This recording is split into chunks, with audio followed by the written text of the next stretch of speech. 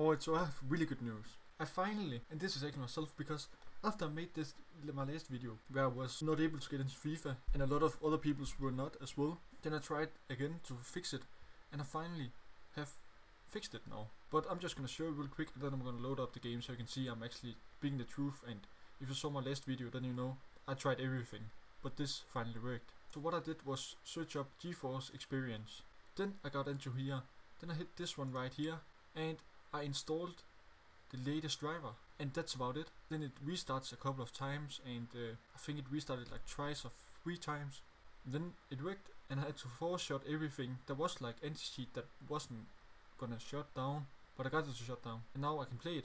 Let me just show you. And this thing was new when I saw it. I was actually kind of happy when I saw this because it's something new. So I just do that, and the AntiCheat. Let's see, nothing yet, and disappeared again. And there we go. It's opening now. I was just into the game, but the servers were down for me, so that was kind of weird, but it opens now, so I'm happy about that. Yeah, so this is what, I don't know what this problem is now, but I hope that's just something that will go away.